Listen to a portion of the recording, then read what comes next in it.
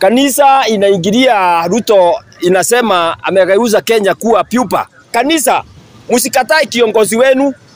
Mnakataa kiongozi wenu na ni nyinyi mlimuweka pale. Nyinyi ndio mlikula pesa za kiongozi wenu. Na huyu kiongozi haja ongea na nyinyi, haja waita saa hii muongee, mnamtolea makosa nje. Ni kanisa chache sana. Chache sana. Sinamuomba Mungu wa ukweli.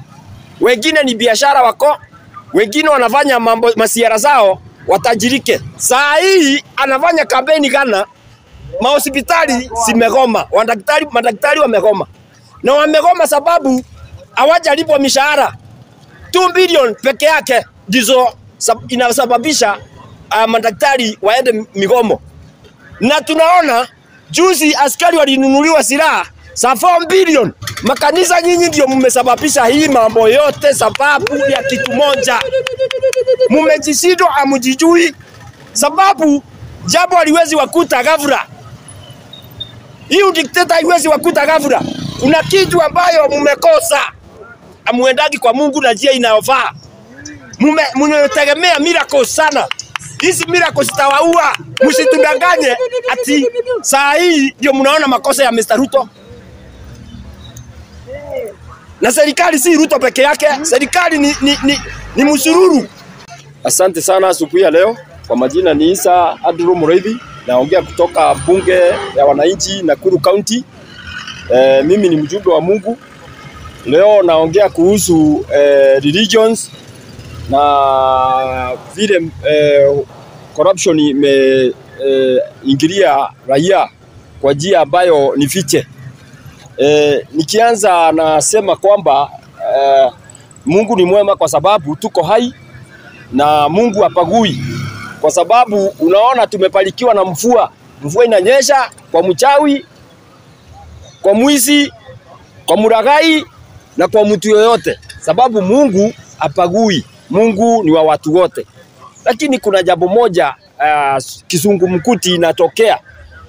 Ati naona kwa gazeti kanisa inaingilia Ruto, inasema amegeuza Kenya kuwa pupa. Pupa ni mnyama, ni mdudu. Pupa ni mdudu anaye kuwa na stages kama 4 ama 3.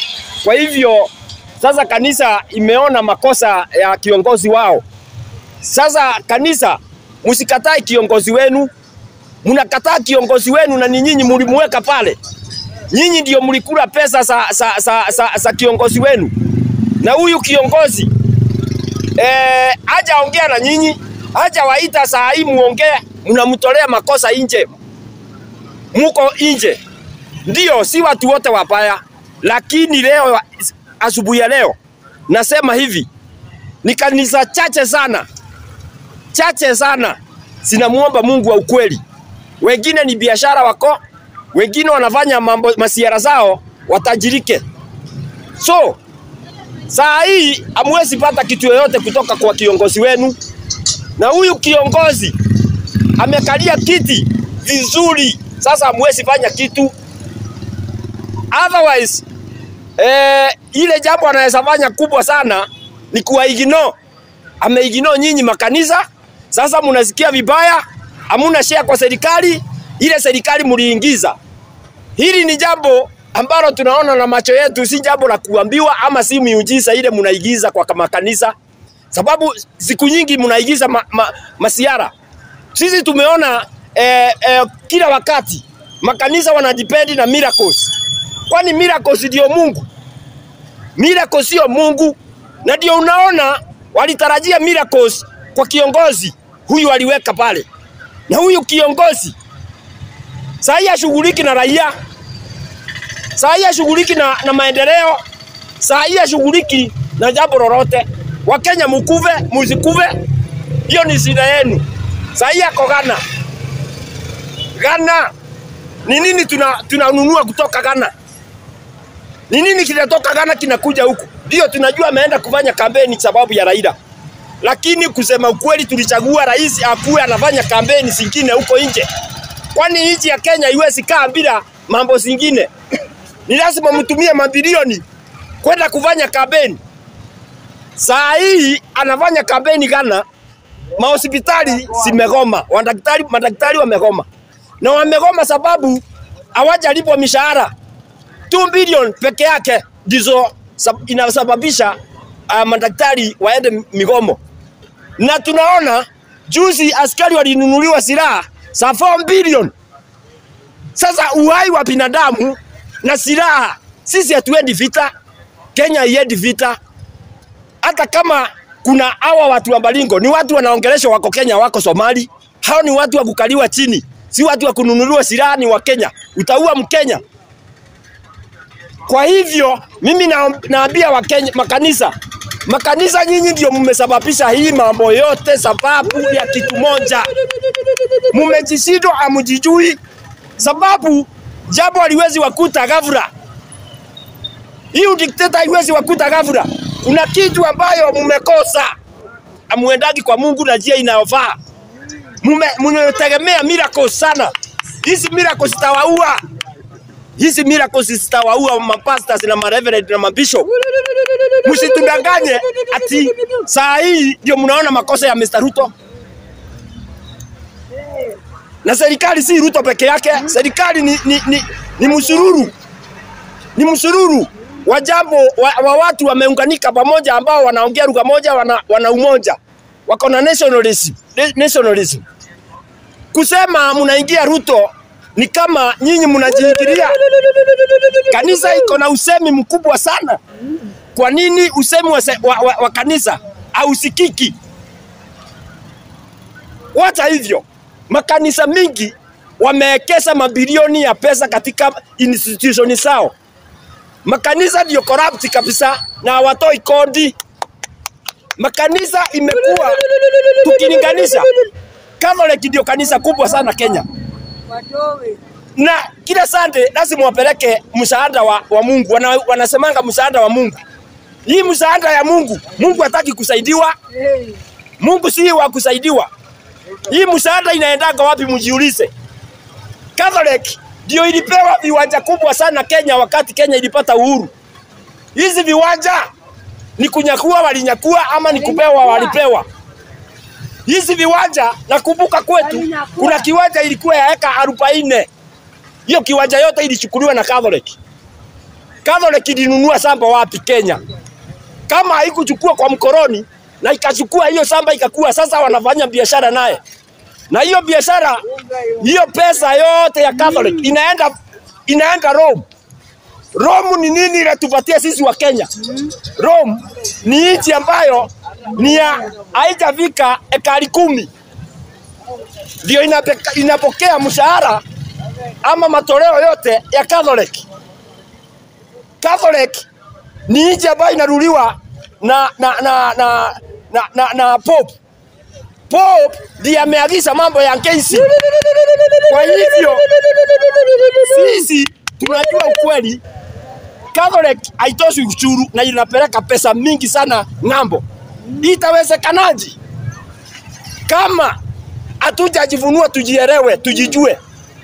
Hizi makanisa zingine unapata watu wengi wamejisikilia kwa kanisa na ndio wanapokea matoleo yote, mtu mmoja, hakuna koti inakatwa. Sasa mkisema Ruto ni mbaya, aanze kuwakata koti kama kanisa, mtapiga makelele. Mtapigia nani makelele? Kanisa, wacha niwaambie, kama unaenda kwa Mungu, ombea mahali huko. Makanisa simeosa. Makanisa simeosa. Hakuna kanisa sasa naweza sema inaweza pigia makelele Ruto. Ninyi ndio mlifanya hiyo makosa, big mistake ambayo hamwezi toa saa hii. Hiyo big mistake ni ya makanisa. Walikula pesa ambazo hawakujua zimetoka wapi. Na alisabotage kanisa sababu yeye ndiyo lengo kubwa la US. Yeye ndiyo lengo kubwa la US kusabotage economy ya Kenya na religion ambayo ndio inavaa. Na tunajua Kenya imeishi kuwa nchi ambayo inamwabudu Mungu na njia moja. Kwa nini saa hii tunaona mambo mingi inasukumwa na US ikielekea Kenya? Tumeona UN imehamia Nairobi. UN imehamia Nairobi kwa nini? Sababu wanatayarisha kurule ama colonize nchi za Afrika mara ya pili. Na wata colonize na bunduki sahi. Wata colonize na technology. Na intelligence in technology ile ambayo Waafrika bado hawajagundua. Kwa hivyo mimi nasema hivi, Wakenya kama hamjafunguka macho leo mjue mambo si mzuri. Niwaambia hapa juzi American Army wanakuja Kenya na tayari wamekuja. Sikuwa na bahatisha, nilisema hivyo karibu mwaka moja imeisha. Sababu mimi niliona kwamba Amerika ina mpango na watu wa Afrika. Tena tumeona Putin kuna uvunua amevunua ambayo inasema Yesu alikuwa black. Hii mambo ya kuwa Yesu alikuwa black inatoka wapi kwa Putin? Kama hiyo vita wanapigana kule Europe, kule Ukraine. Hii pia ina sababu. Mungu hafanyangi mambo kikisa, anafanyanga mambo kimpango. Na ndio tunaona anapiga Ukraine ndio apate njia ya kwenda Israel, mahali ambapo vita ya Armageddon itakuwa. So Wakenya, jambo mnaweza fanya sahi, niambie viongozi wale ambao wako timamu. Kenya tutapatikana off guard. Siku zimeenda sana. Na hawa watu wanaenda kusabotage economy ya dunia. Wakenya msipojitayarisha mkuwe self-sufficient. Kiwango ya kujiweza kukula chakula, technology na energy. Nyinyi mtawekwa ile namba ya 666 na mtaitumikia vilivyo. Msipokuwa self-sufficient mtakuwa mkitumiwa na wazungu kwa hiyo namba ya 666. Kwa hivyo kama mtaangalia viongozi wale wakuwa imposed na serikali ya Amerika na European, hao Europeans wanataka kuleta one rule, one currency. Na sasa tunaona wanatumia kiongozi wenu yule kanisa iliweka. Sasa mnataka kusema Mungu anajichanganyanga. Mungu hajichanganyi. Ni nyinyi mjue kwamba mambo si mazuri hata kidogo. Mambo si mazuri, mjue kanisa mlijikosea na mtatoka hapo. Hili ni jambo mwezi otokea. Kwa hivyo mimi ningeagiza watu wale ambao ni waombaji, Mungu anajibakishia watu wake. Wakenya tuende kwa maombi siku zapa.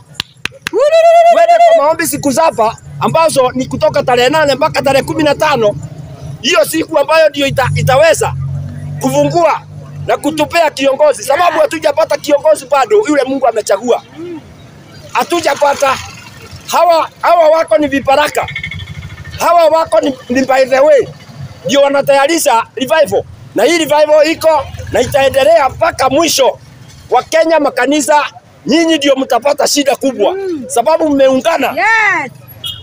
Mmeungana na New World Order, ambayo New World Order ndio ina take root katika dunia mzima.